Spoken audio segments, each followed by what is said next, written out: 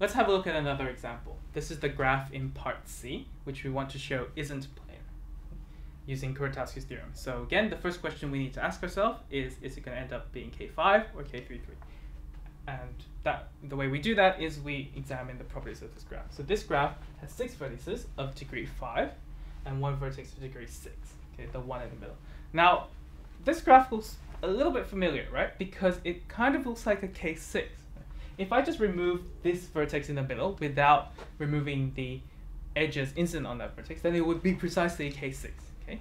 And we can see that K5 is definitely a subgraph of K6, but K33, which has 6 vertices, is also definitely a subgraph of K6. Okay? This graph has 7 vertices, which is more than the number of vertices in either of these two graphs. And the minimum degree in this graph is 5, right? Which is more than the maximum degree in either of these two graphs.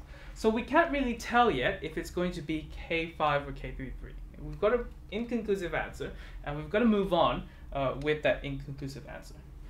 But what we do know is that we need to remove at least one vertex, because if it turns out to be a K5, we need to remove 2 vertices, but if it turns out to be K33, we need to remove 1 vertex. So we need to remove at least 1 vertex. So let's start playing around with this by removing 1 vertex. Okay? So let's give this a go. Let's say I want to remove the vertex in the middle. That's the one that's annoying, that's preventing it from being a K6. So I'm going to remove this vertex in the middle. Okay, but then I've got to remove all of the edges coming out of it. So there should be 6 of them. This is number 2. This is number 3. This is the next one.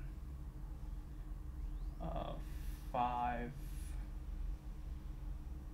And 6. Okay. Alright, so this is what we're left. So we still don't know if this is going to be K5 or K33. If it's a K5, we need to remove one more vertex. Okay. Now currently, we've got 6 vertices, and they all have degree 4, which is what we need for K5. Okay. But if I remove even just an edge, then I'm going to bring down the degree of 2 of the vertices, right? Which is too many. And then all the more if I remove, say, an entire vertex, then I'm going to bring down a lot of the degrees of the vertices to 3. So it's not going to be a K5 if the trick is to remove the middle one. So if this ends up being K33, then we don't need to remove any more vertices, we just need to remove edges. So this graph has a subgraph, which is K33. So what I'm going to do is I'm going to pretend or suppose that this vertex is in the circle group, then 3 of the vertices that it's adjacent to is in the other group, right? It's in the other part. So say this one, and this one, and I can pick any of them because the graph is symmetric. Okay, from the perspective of this vertex. So then the other 2 have to be in the other part. Okay, so they have to be separate. Okay, now that means that we can't have any edges between the circles. So that means I need to remove this edge and settle the circles, and I need to remove the edges between the squares. So this one and this one. Okay. But look at what we have left. So we now have this vertex of degree 2, right? So we remove too many edges. Okay, so there's no way this is going to end up being a K33. Okay, so now we know that removing the middle vertex wasn't the trick. So let's try again. So that means we've got to remove one of the outer vertices, and it doesn't matter which one we remove because the graph is symmetric. So I'm just going to pick my favorite outer vertex, so that one, and then I'm going to remove all of the edges that come out of it. So it should have 5 of them. 2, 3,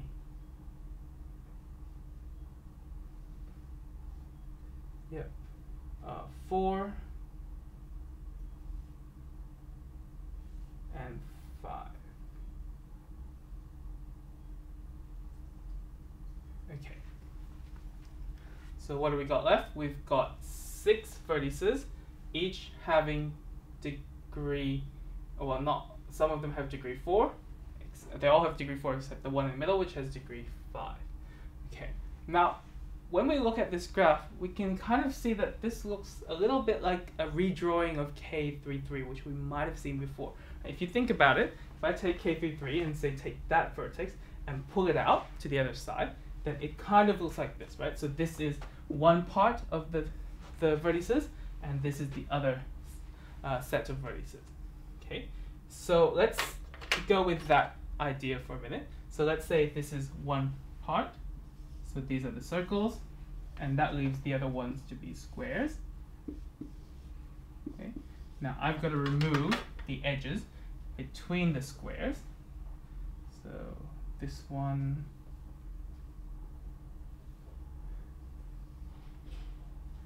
and the one this is a bit easier to see. I need to remove the ones between the circles, and let's see what we have left. We've got a redrawing of K33. I just need, if I dragged this vertex over to the other side, we've got K3. All the squares are adjacent to all the circles. So now we know the trick. We've got to remove one of the outer vertices, and we will be left with K33. Oh, then we remove some edges, and then we'll be left with K3. So now we can write up the proof. So this graph is the graph we're working with. Now the first step was to remove one of the outer edges, and in our rough working we chose F. So the graph has a subgraph.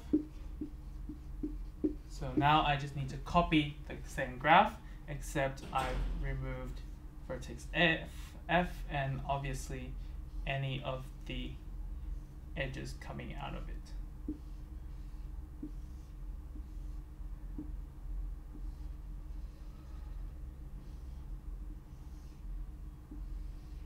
Okay, and label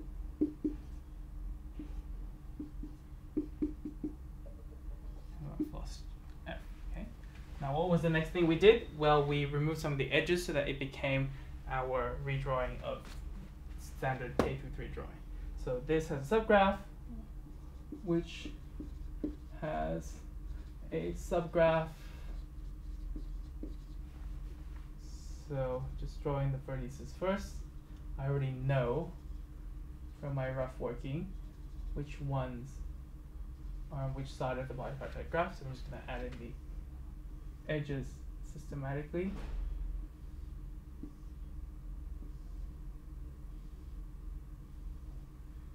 Okay, and label.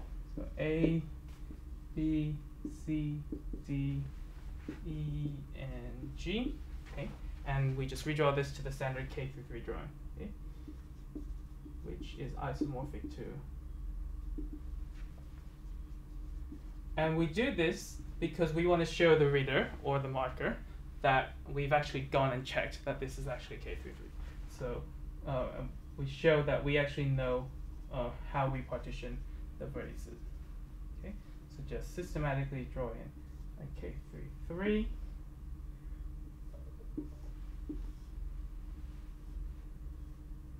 Okay, and label the vertices. So we've got A, B, and G on one side, and C, D, and E on the other side. Okay, which is K33, and we write the conclusion. The same conclusion we had before. So therefore, by Kuratowski's theorem,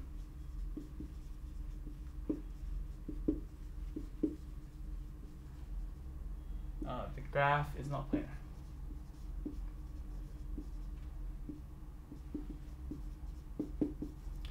As required.